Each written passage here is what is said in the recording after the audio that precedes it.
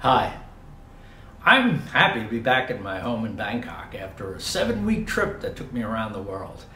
I visited my family in New York City and in Pennsylvania, eastern Pennsylvania near the Pocono Mountains, a lovely place in the world.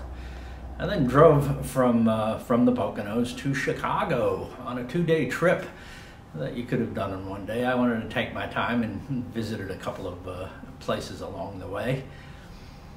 And then I got on an Amtrak train in Chicago and took that to the West Coast. Got to ride through the Rocky Mountains. It was had some high points on the trip. I did a video about how I would not recommend the Amtrak trip for a bunch of reasons, but that's already in a different video.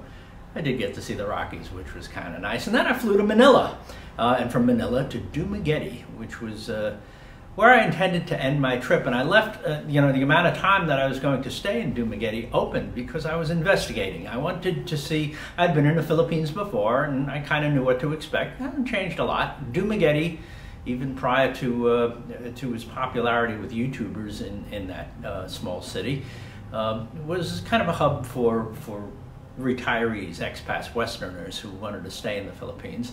And so I wanted to check out Dumaguete. And what I had in the back of my mind is to find a place other than Bangkok. I love my home here in Bangkok and I'm not moving.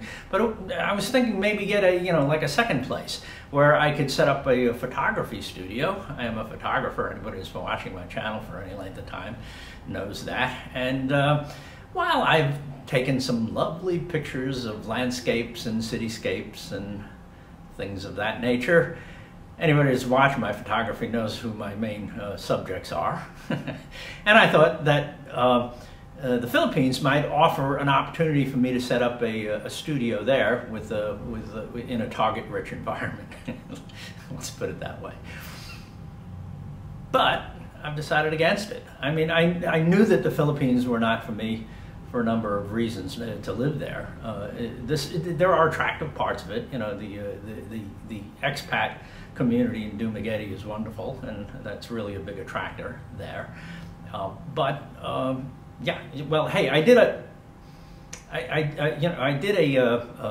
live stream video last night with my friend Bill from Chiang. He has a channel, Unseen Thailand, Chiang Mai, and we did a live stream last night in which he asked me about Dumaguete. So I'm just going to present that to you here for a reference of why I don't think the Philippines is going to work, even for a temporary, second home kind of thing. So as you were saying about Dumaguete, when we spoke off.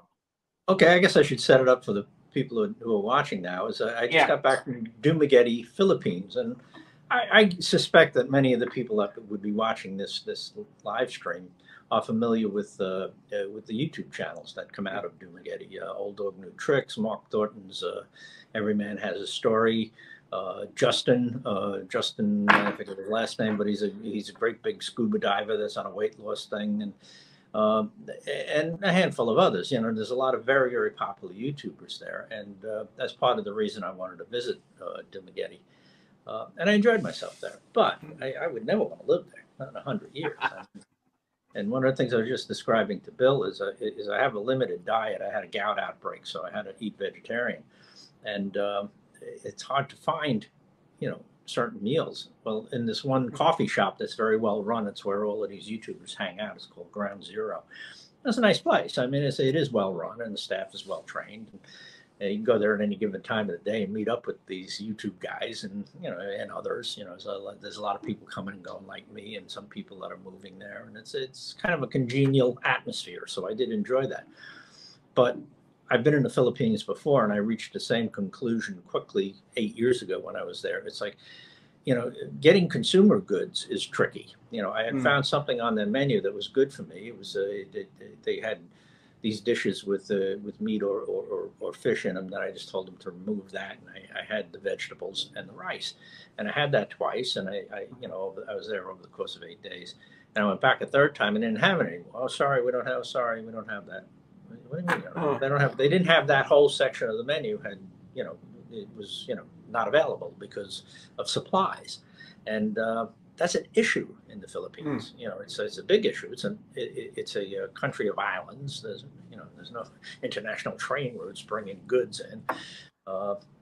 It's the bureaucratic ineptitude in the Philippines it makes Thailand look efficient. I mean, really, it's just I had to change a flight. I had a flight coming back here to Bangkok on the 14th, and I purposely bought a flight that was transferable that I could change when I purchased it because I wasn't 100% sure of when I wanted to leave. Well, getting that done took over 2 hours on the phone with somebody. There were no options for me on the Philippine airline website. We're not talking about Joe's airline here. We're talking about the signature airline of the Philippines, and it was a business class ticket. So you should have I finally had to get somebody on the phone. And it took over 2 hours to get it done. And I had to tell him what to do. He kept finding ways to say, oh, we can't do that. Sorry. He's trying to end it. He's probably overworked and just looking to move on to his next problem. Yeah. But I was like, well, wait a minute here. I says, the problem was I was flying from Dumaguete to Manila and Manila to Bangkok, and the transfer was only good for the Manila to Bangkok one. And he says, well, we can't apply this transfer to the Dumaguete. I says, okay, apply it to the Manila to Bangkok and sell me a new ticket, you dimwit. I left the dimwit part out, but that was in my head. Yeah. Oh, yeah, I could do that. So, of course you could do it, you dimwit. Again, I didn't actually say that. But that is so typical of everything that you encounter there.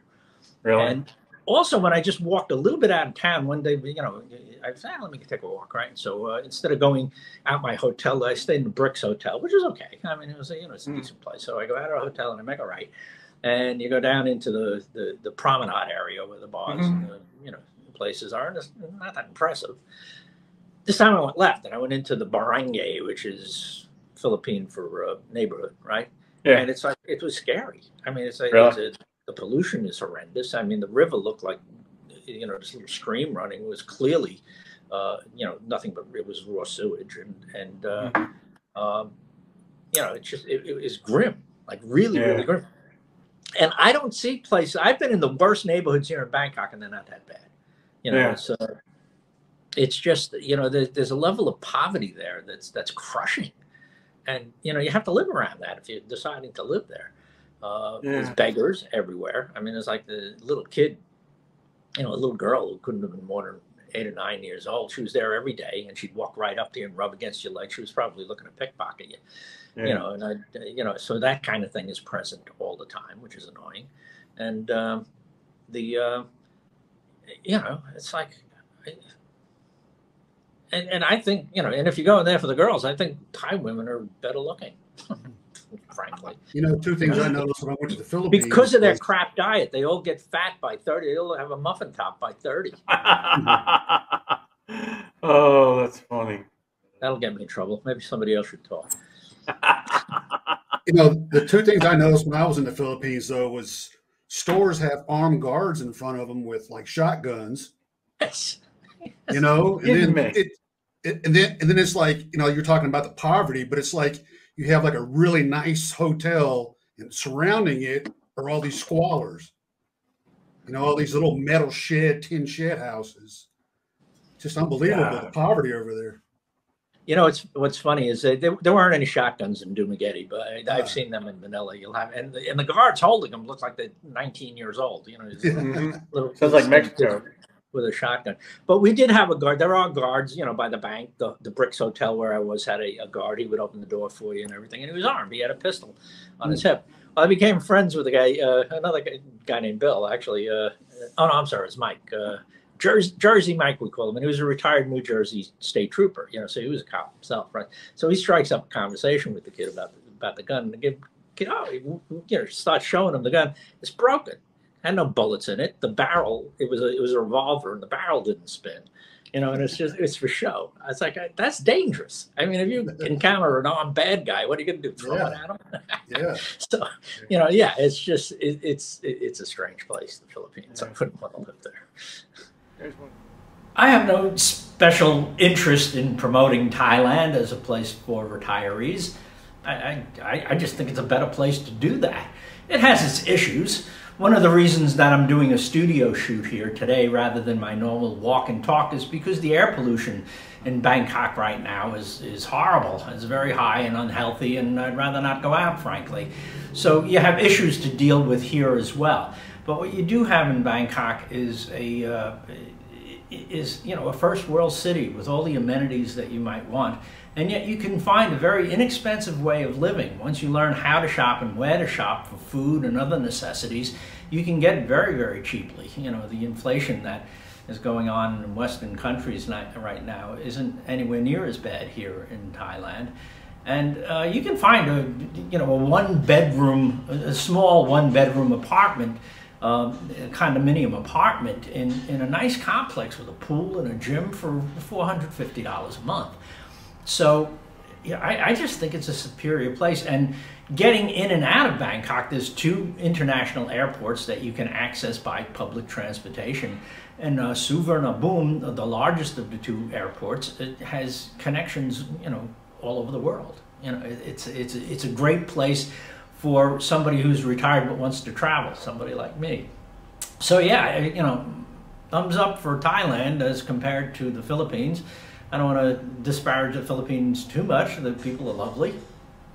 It's just not for me. And, my recommendation would be come check Thailand out. While there's a bit of a language issue outside of Bangkok, I'll grant you that. That might be less in the Philippines. There are more English-speaking people in the provinces in the Philippines, but not all over. I mean, Dumaguete, I think, is Occidental. Negros is their province. That's only because there's been a lot of expats in that particular city for a long, long time. So, English-speaking people have gravitated there to sell the expats stuff. If you go to other provinces in the Philippines, you're going to find less English speakers than you do in Dumaguete. But admittedly, you will find more English speakers in the Philippines than you do in Thailand. So if that's a big issue for you, well, okay. I haven't found it to be a great big deal here in Bangkok. You find plenty of English-speaking people. For the same reason you find a lot of English-speaking people in Dumaguete. There's a lot of expats here, and they want to sell you stuff, so they learn how to speak English. But yeah, I'm here for the long haul. I'll probably live here for the rest of my life, but I do intend to travel more. And so if you're still here, thanks for watching, and I'll see you soon.